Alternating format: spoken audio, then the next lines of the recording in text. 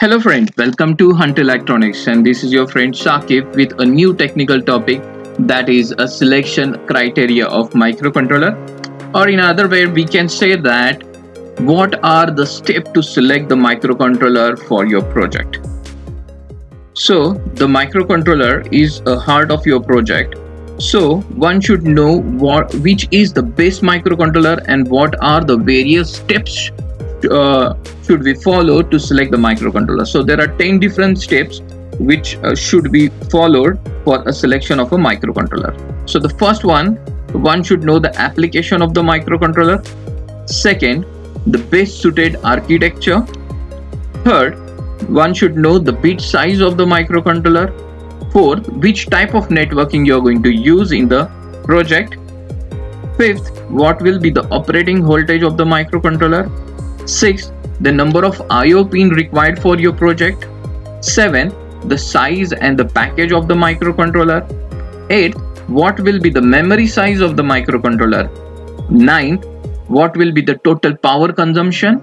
And the last, at what end you are going to get a support from a various website for the microcontroller.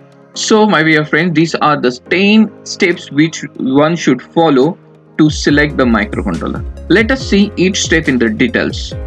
So as I told you, the first one, the most important, is the application of the microcontroller. The first thing that one should do before choosing any microcontroller for a project on an embedded system is to acquire a deep knowledge of the application for which the microcontroller based solution is required.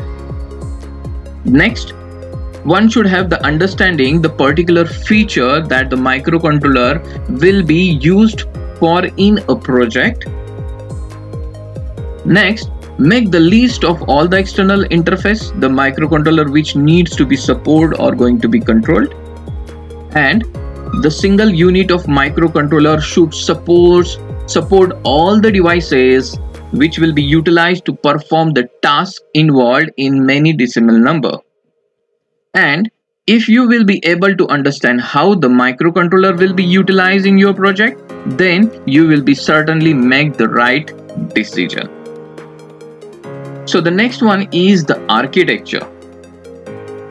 The term microcontroller architecture means how the microcontroller is designed internally.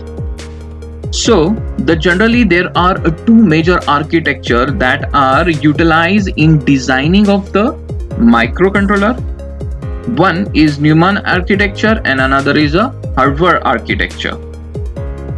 So the Neumann architecture make the use of a sample process to transmit the data and collect the set of instruction from the memory. Thus, the data transfer and instruction collection cannot be done at the same time. So generally they are scheduled. So that is somewhat the complication in this architecture. The next is a Harvard architecture, which uses a separate route for a transmission and a collection of an information. So it has got a dedicated parts. So it is somewhat easy. So the Harvard architecture is based on a reduced instruction set system.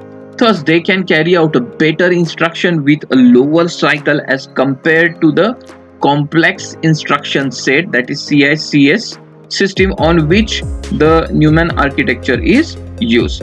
So as per the requirement, you can go for any one of this architecture. The third, which is most important, that is a bit size of the microcontroller. So there are many bit size available in the market for different microcontroller over here. So the microcontroller comes in the different bit size that can be either 8 bit, 16 bit, 32 bit or a 64 bit. And at present, I think that is 64 bit is the maximum bit size possessed by any of the microcontroller. The 8-bit microcontroller denotes the every instruction address or a variable in a 8-bit. One of the main indication of the bit size is the memory capacity of the microcontroller. For example, The 8-bit microcontroller will have a 255 unique memory location, while a 32-bit microcontroller will consist of 4294, 967, 295 unique location.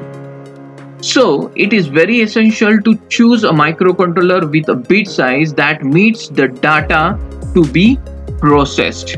So as shown in the figure, you can see there are different, and the choosing the right microcontroller with the right bit size is very important. The next is, as we discussed, it is a networking. So which is very important, where you are going to interface a different sensors, actuators, you are going to communicate with the cloud. So which type of the communication, it depends upon the networking. So the communication among the microcontroller, sensors, actuator that will be used for the project might need the use of a network between the microcontroller and the communication. For example, to connect the analog sensor to the microcontroller should have the enough ADC, or you can say a DAC. Also, the change of a DC motor might need a PWM of an interface. So there are various networking interface like I2C, UART, PWM, ADC, SPI, USB. So as per the requirement, you should select the microcontroller for which type of networking you are going to use for communication purpose. Next, that is the operating voltage. So the operating voltage means the voltage level at which the system is built to operate.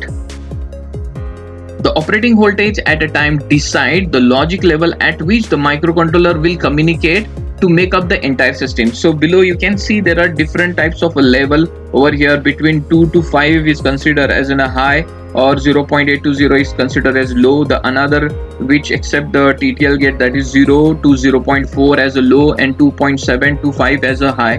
So depending upon that, currently the 5 volt and 3.3 volt voltage are the most admired operating voltage for the microcontroller, and your decision should be based on this voltage level.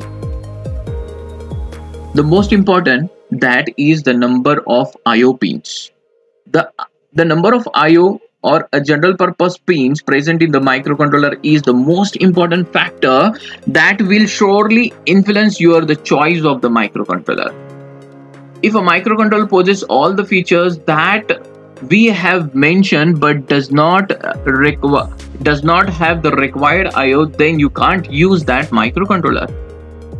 One of the most important thing that a designer should decide that the number of IOs which they are going to use at present, and the number of IO should be kept in a spare for a future implementation if they want to improve the advanced feature, if they are going to add some advanced or going to modify some of the project input output in the feature. So it should not happen that at present you have selected a microcontroller based on a number of input and output, and in future if you want to add some more additional feature to the system and the IOs are not sufficient. So the designer should always think ahead of the time. The next, which is most important, is the memory. So there are various kind of memory associated with microcontroller like RAM, ROM, EEPROM. The memory of the microcontroller holds the firmware of the microcontroller. The data memory is utilized during the runtime, and all available data generates because of the processing among the other activities during the runtime and are stored in the data memory. Thus, on the basis of the complexity of the computation and the occur during the runtime can be used to determine the amount of memory needed for the microcontroller. And the next is the package size.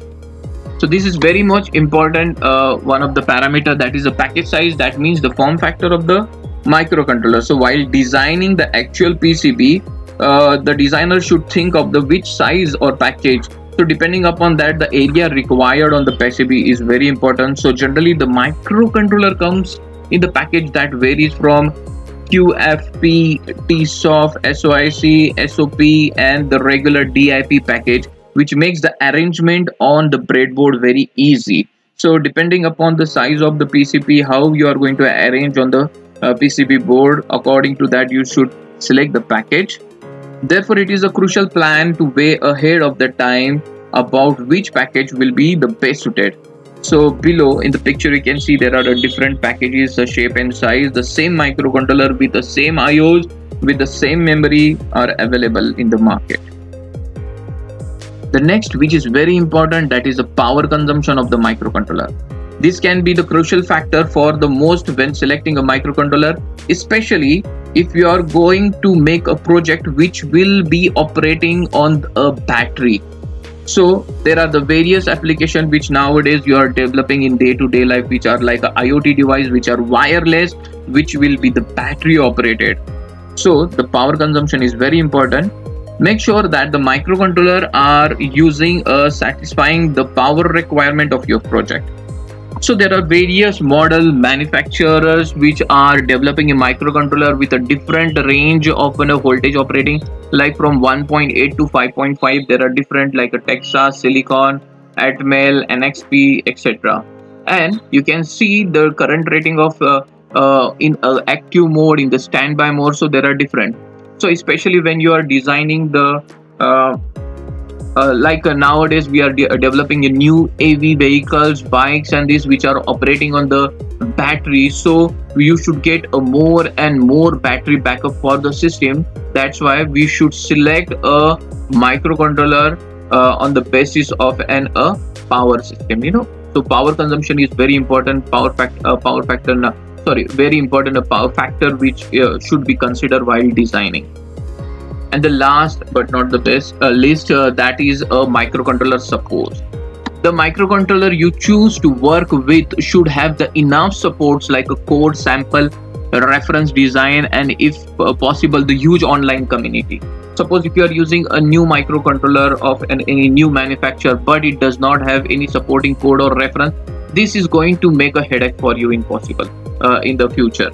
So if you are working with a microcontroller first time, then you can face a very difficulties and challenge. Using the resource can help you to overcome them very easily. So there are very online communities, or there many sample codes are there which you can just download and utilize and modify for your project.